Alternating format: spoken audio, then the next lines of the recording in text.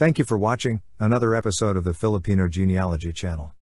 Today, we trace the family tree of a humble, but extremely accomplished, family from Calauin, Argao, Cebu. This is a brief discussion of the Davide family of Cebu.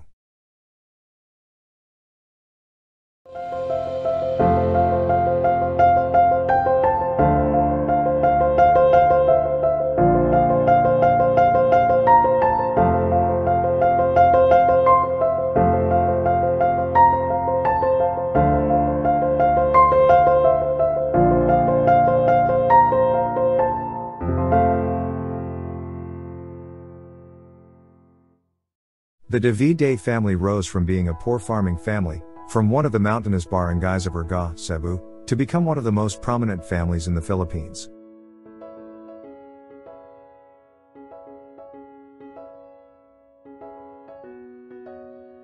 Calauin is said to have derived its name from the calauin plant.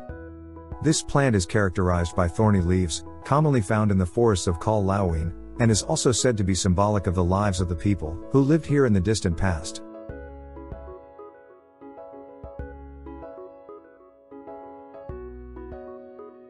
The barangay of Calauin is one of the mountain barangays of the municipality of Argao, Cebu.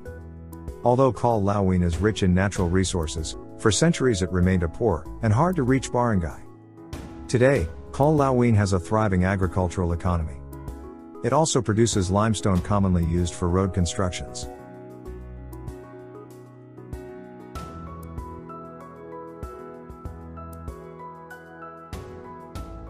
The farthest traceable ancestor of the Davides is Pablo Alberto and his wife Maria Ladina. Since Pablo Alberto lived and died before the Claveria decree, we put the Davide last name in parenthesis, indicating that he never used the last name when he was alive. Their son, Francisco Ignacio, also lived and died before Claveria. He is sometimes called Ignacio Modesto or Francisco Modesto in some records. Like his father before him, he was a farmer. He married Norberta Susana and had 7 children, all of which grew to adulthood and have left descendants today. The aforementioned eldest of this brood, Agustin Benito, married Maria Norberta sometime in 1800.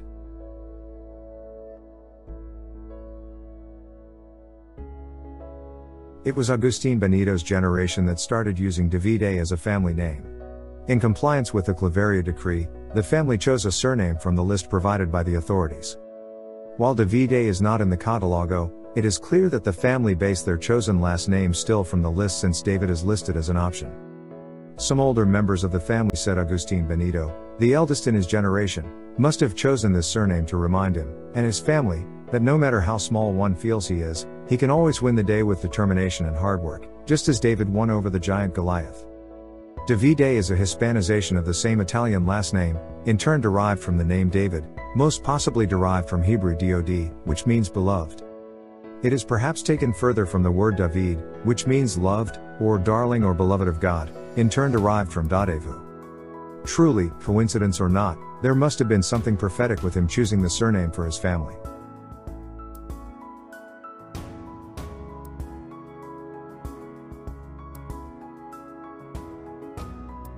Norberta Camber died before Benito, and based on records Benito remarried and had one child, Donato Davide.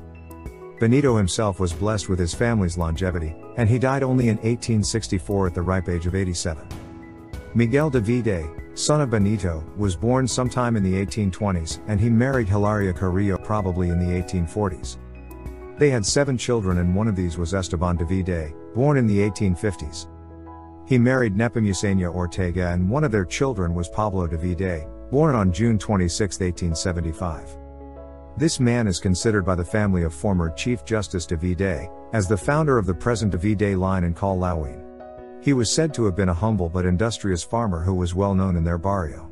His humility and good nature earned him the respect of his neighbors, which ultimately led to his being elected as a cabeza de barangay of Calauin in 1877, a position that is roughly equal to that of barangay captain today. He served in this capacity until 1884. It must be noted here that the position of cabeza de barangay after 1863 became elective and one requirement was fluency in Spanish. We can then surmise that this ancestor of the Davides, from a humble family, taught himself and mastered Spanish, thus allowing him to be elevated to the Principalia. Pablo Davide later married another Arguanan by the name of Teodora Panerio. The couple, known as Tate Amboy and Nanang Dore by their grandchildren, lived a simple life with strict working codes. Pablo Davide worked on the farm helped by his sons, while his wife and daughters assisted in the preparations for planting and harvesting. Pablo, who many grandchildren remember fondly as being somewhat of a comedian, later on served briefly as municipal councillor of the town of Argao from 1924 to 1928. He died in 1946 in Argao, Cebu.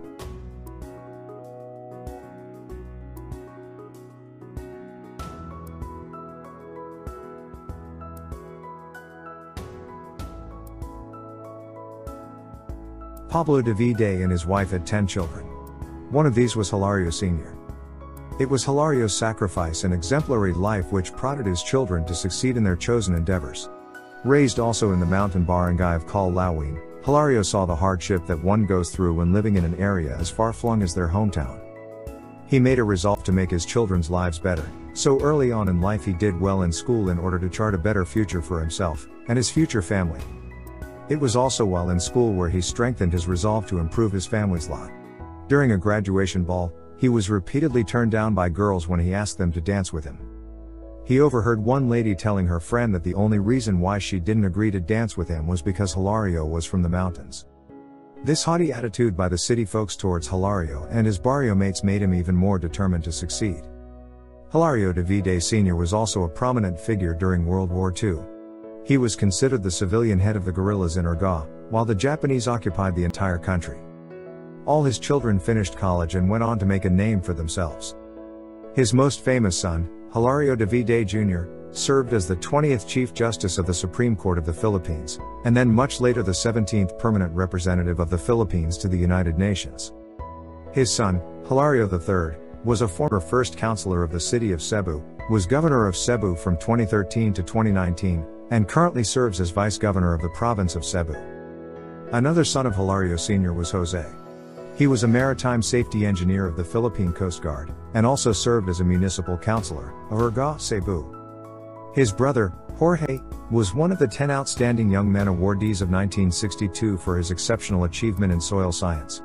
He also served as a consultant of the United Nations Food and Agricultural Organization, in Pakistan. Their sister, Maria Paz, was an outstanding teacher awardee, both in Cebu City and in the whole of Region 7. Another brother, Oscar, worked for several years as a doctor in Truk Island. He was also the chief surgeon of the Southern Islands Hospital, now known as Vicente Soto Memorial Medical Center, until he retired. The next brother, Romulo, founded the Farmer Scientist Program, which has benefited thousands of farmers throughout the country. He served as a board of regent of the University of the Philippines. He was also awarded the Outstanding Scientist Award, the Ramon Magsaysay Award. Finally, the youngest in the family, Lena, taught at the University of Illinois, in the United States. Indeed, the Davide family has had a long ride in history. One couldn't even help but relate the history of the family to the history of their family name.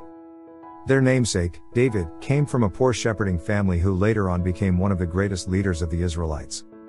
The Davides, too, originally from a poor farming family from Cal Lawin, had become one of the prime movers for the advancement and improvement of their town. The family did not just dare to dream, they made sure their dreams came true.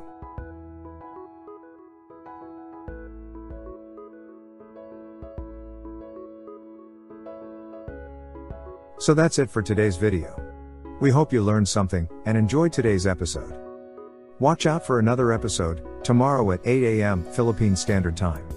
As always, thank you for watching, and stay safe always. Goodbye.